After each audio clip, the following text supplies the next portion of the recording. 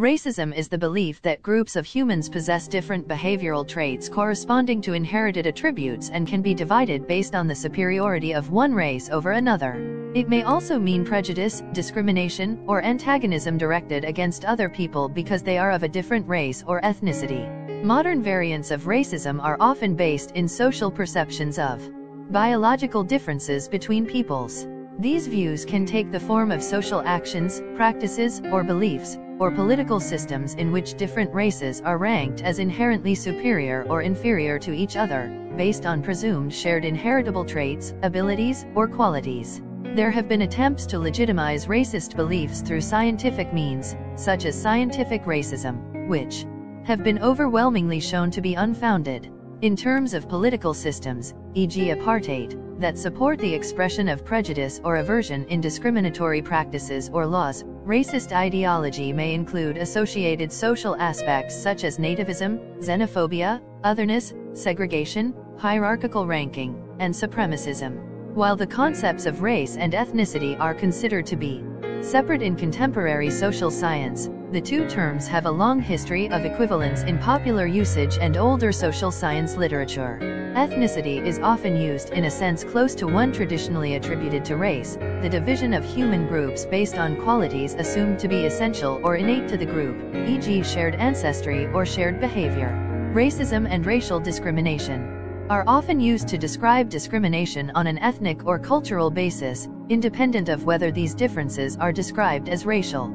According to the United Nations' Convention on the Elimination of All Forms of Racial Discrimination, there is no distinction between the terms racial and ethnic discrimination. It further concludes that superiority based on racial differentiation is scientifically false, morally condemnable, socially unjust, and dangerous.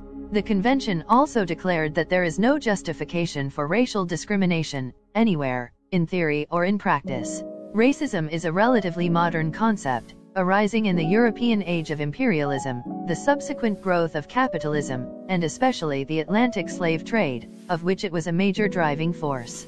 It was also a major force behind racial segregation in the United States in the 19th and early 20th centuries, and of apartheid in South Africa. 19th and 20th century racism in Western culture is particularly well documented and constitutes a reference point in studies and discourses about racism.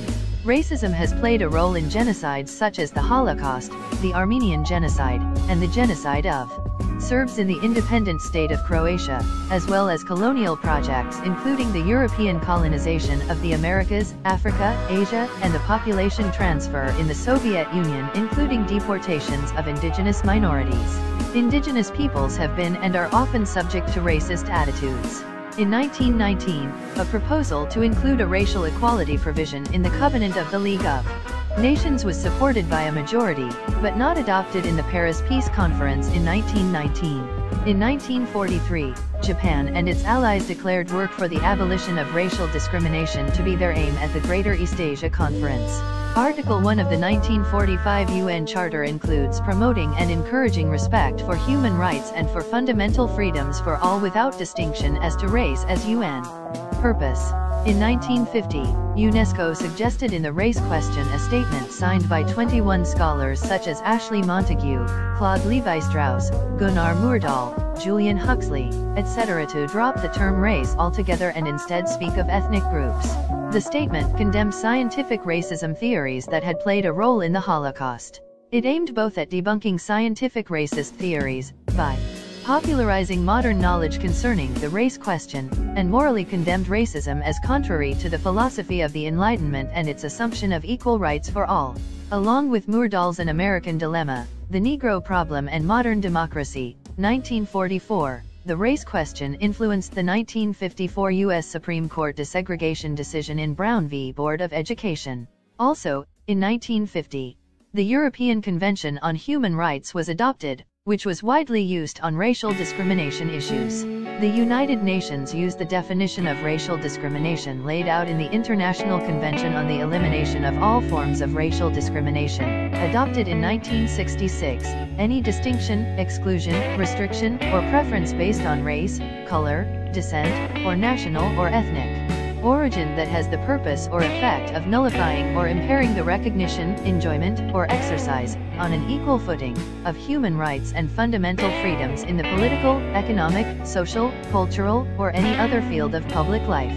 Part 1 of Article 1 of the UN International Convention on the Elimination of All Forms of Racial Discrimination, in 2001, the European Union explicitly banned racism, along with many other forms of social discrimination, in the Charter of Fundamental Rights of the European Union, the legal effect of which, if any, would necessarily be limited to institutions of the European Union. Article 21 of the Charter prohibits discrimination on any ground such as race, color, ethnic or social origin, genetic features, language, religion or belief, political or any other opinion, membership of a national minority, property, disability, age, or sexual orientation, and also discrimination on the grounds of nationality. Debates over the origins of racism often suffer from a lack of clarity over the term.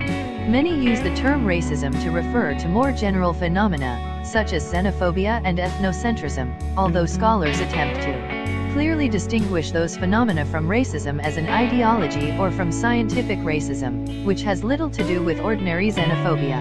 Others conflate recent forms of racism with earlier forms of ethnic and national conflict.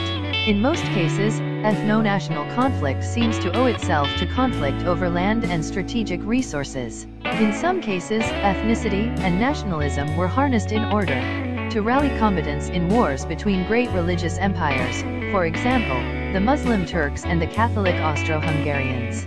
Notions of race and racism have often played central roles in ethnic conflicts. Throughout history, when an adversary is identified as other based on notions of race or ethnicity, in particular when other is interpreted to mean inferior, the means employed by the self-presumed superior party to appropriate territory, human chattel, or material wealth often have been more ruthless, more brutal, and less constrained by moral or ethical considerations.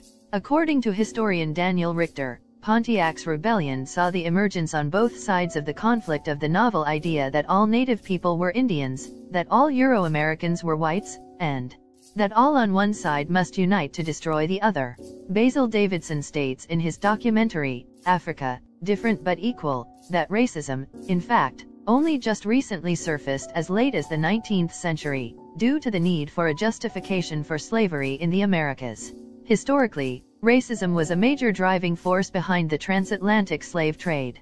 It was also a major force behind racial segregation, especially in the United States in the 19th and early 20th centuries, and South Africa under apartheid. 19th and 20th century racism in the Western world is particularly well documented and constitutes a reference point in studies and discourses about racism.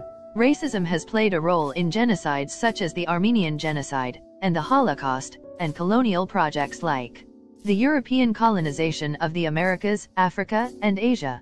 Indigenous peoples have been and are often subject to racist attitudes. Practices and ideologies of racism are condemned by the United Nations in the Declaration of Human Rights.